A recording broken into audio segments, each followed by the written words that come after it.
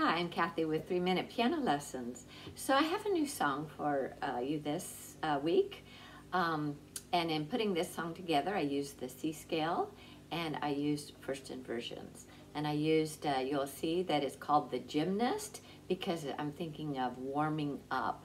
And so we start slower and then we go quicker and we start hands separately and then we put hands together. So it's a fun song. It's kind of a workout actually for what you're doing, what you're learning. So I hope you're practicing every day on your scales, your C scale, your G scale.